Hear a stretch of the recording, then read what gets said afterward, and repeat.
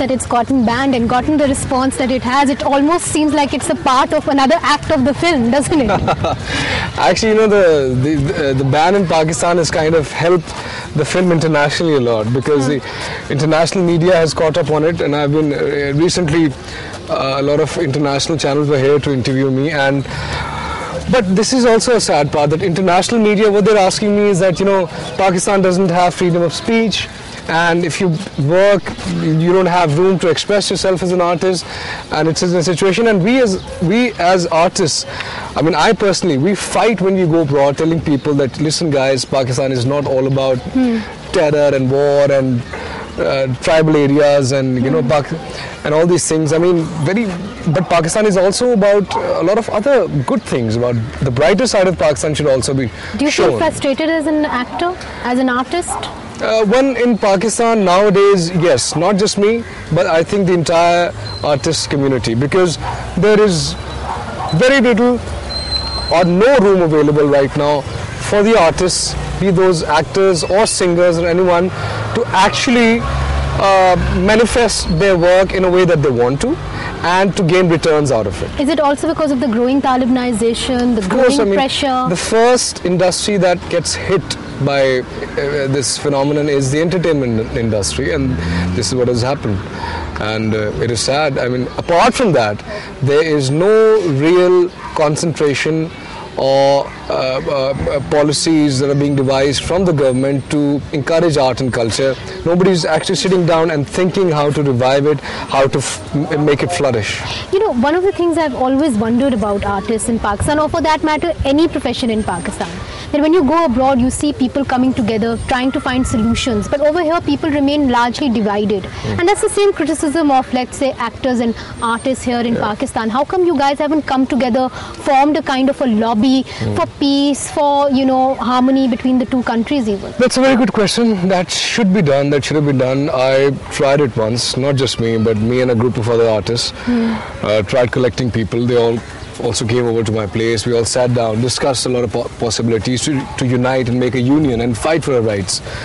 Unfortunately, things didn't turn out the way that we had planned them, because certain egos come in and every artist feels like a star, and I think in order to do something like this you need to feel like an artist. So there were very few of us left who actually wanted to do it just for the sake of making the difference, and not actually talk about those small little differences.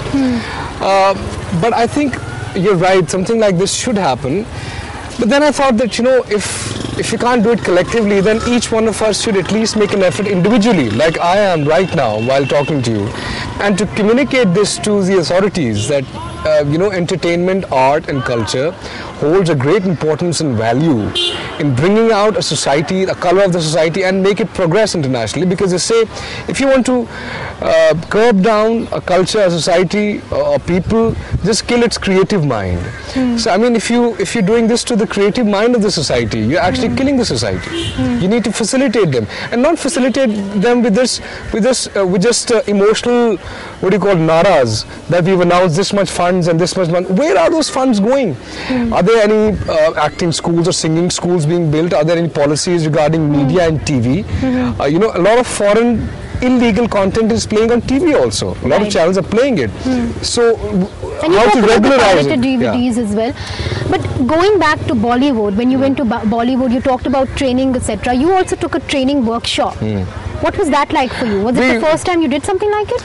No, I've done minor workshops, but this was a major 10-day workshop with Barry John, who's like a very renowned, well-known acting coach. So all of us actors got together and rehearsed the lines and script, which is, you know, how things were done back in the PTV days. Actors used to sit down and rehearse their lines so that they got acquainted with each other. The chemistry was formed, not just meet each other at the set, that, hi, what's my line? Okay, so that's what happens now. You say hello to your co-star on the set. Sometimes that happens. That's quite shocking, I must say. I mean, so that was the way to, you know, kind of, because when you're on the set, you're making a movie, you need to be perfect when you're there. You can't think about what to do right then, because it's a film. A lot of big money is being spent on the sets and production. You can't waste time. Okay, we have to take a short break over here, but after the break we will ask Ali Zafar about his experience in Bollywood. So come right back.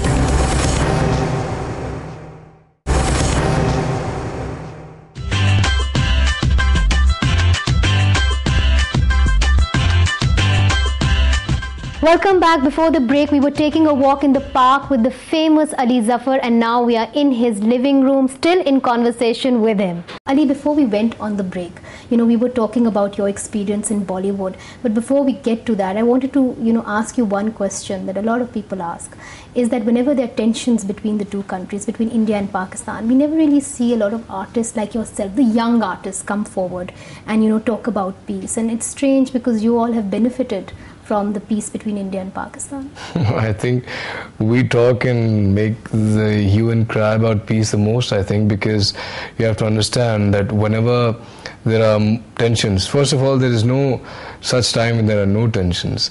So whenever there are more tensions, it affects us the most, I think, because a lot of cross-border exchange regarding artists had started happening before the 26/11, and since then, I mean, all of us, I think, we in our own way have been trying to make a sound and trying to convince, in our own way to normalize things as much as possible. I haven't heard much sounds coming from the younger artists on peace and reconciliation. I haven't seen that. Then you need to see some more stuff, because no, seriously, because I've covered India, Pakistan, and there is this criticism that comes of younger artists that they are in it for their own self, that they are faint-hearted, they don't really take up causes, they are not politicized, they want to stay away from politics.